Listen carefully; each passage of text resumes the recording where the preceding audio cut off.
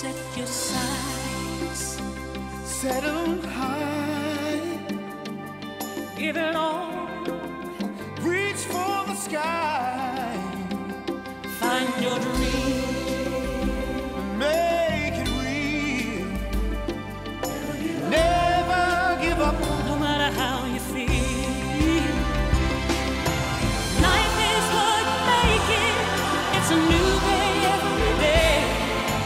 It's your chance now, take it all the way. Do it well, do whatever you do, whatever you do it well, do it well, whatever you do it well.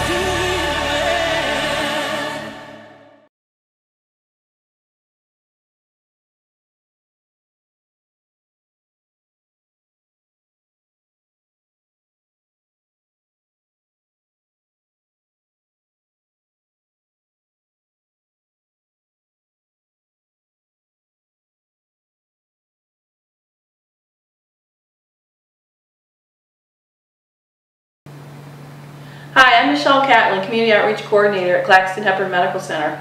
I'm here today with three of our surgeons, Dr. Kiri Brandy, Dr. Kiri Brandy, and Dr. Noah Zuker. And today they're going to talk to you about colonoscopy screening, colon cancer, and the importance of getting tested. Hi, I'm Kiri Brandy, surgeon at Claxton-Hepburn Hospital. I'm here with two of my colleagues, Dr. Kiri Brandy and Dr. Noah Zuker. We're going to talk to you today about colonoscopy and screening for colon rectal cancer. We have a dedicated unit here at the hospital that we're very proud of, and we're going to proceed with discussing colonoscopy and the indications for it. Dr. Zuker will tell you some of the indications why you should have a colonoscopy done. Colon cancer is the third most common cancer in the United States. And here in St. Lawrence County, it's actually has a higher incidence than national and state incidences. We recommend colonoscopy should be performed starting at age 50, and that is consistent with the American College of Gastroenterology recommendations. Some of the specific risk factors are a family history of colon cancer, any history of rectal bleeding, a significant change in bowel habits, and any previous history of a colon tumor or a colon polyp, in which we would recommend a follow-up screening colonoscopy. Dr. Kiri Brandy will tell you about having a colonoscopy done here in our unit and what the preparation is like. We're sitting here in the dedicated endoscopy suite where we do our colonoscopies. We are the three endoscopists. We are available to do colonoscopies 24/7. We do scopes 5 days a week.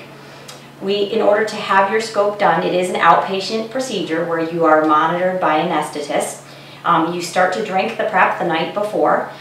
It is a very nice prep in terms of it's a laxative with some Gatorade that you drink the night before. You come to your colonoscopy procedure and it takes about 15 minutes. At the end, it is an outpatient procedure, so you can return to work. Most people can return to work the next day. You are completely asleep during the colonoscopy. You don't feel anything. You don't wake up and watch it on the screen like people have in the past.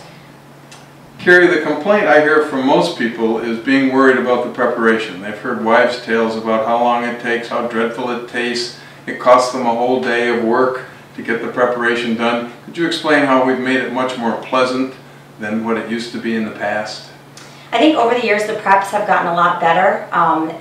When you prep for your colonoscopy for us, it's a few pills of laxative, and then you take Gatorade and mix it with Miralax. Our prep Miralax is tasteless, so you can kind of mix it with whatever flavor you would like. You drink it over a period of an hour or so, and then you can actually, you have results from the prep. People say that it's a lot nicer than drinking the kind of antifreeze gallon that we used to do in the past.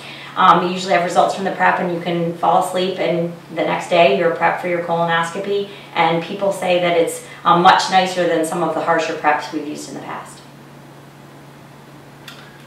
One of the complaints used to be the medications that we gave people It gave them a hangover, made them drowsy, made them very uncomfortable afterwards. We're now using a medication called propofol that's administered by the nurse anesthetist.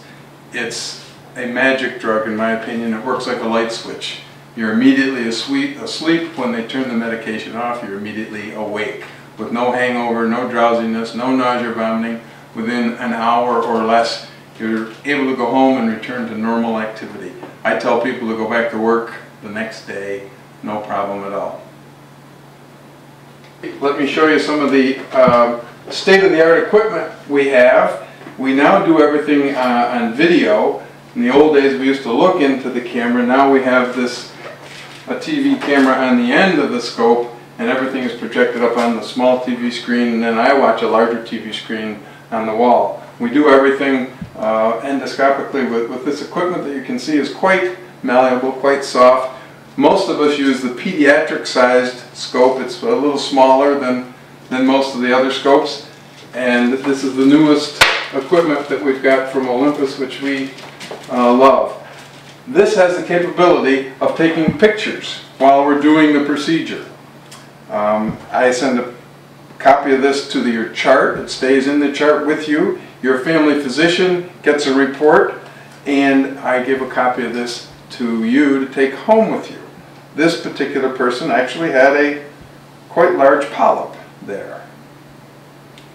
Our intent is to find polyps early before they've become cancerous and remove them. If it has become cancerous, many times we can remove the polyp right at the time of the colonoscopy before it has a chance to spread.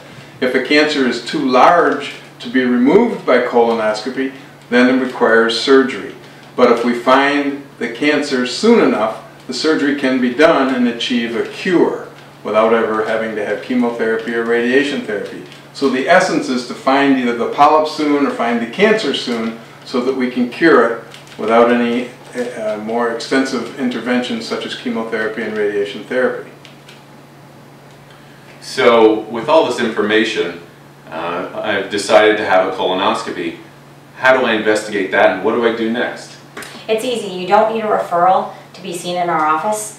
You can be seen by one of us or our nurse practitioner merely by calling the office at 393-2611, or if you forget that number, you can call the main hospital at Claxton-Hepburn, and they can connect you with our office, and we will get you in for a colonoscopy as soon as possible. I hope you found the information that the physicians talked about worthwhile, and if you're still contemplating a colonoscopy, I urge you to please make that phone call, because colon cancer is treatable, beatable, and preventable. For more information, 3600, or visit us on the web at www.claxtonhepburn.org. Thank you.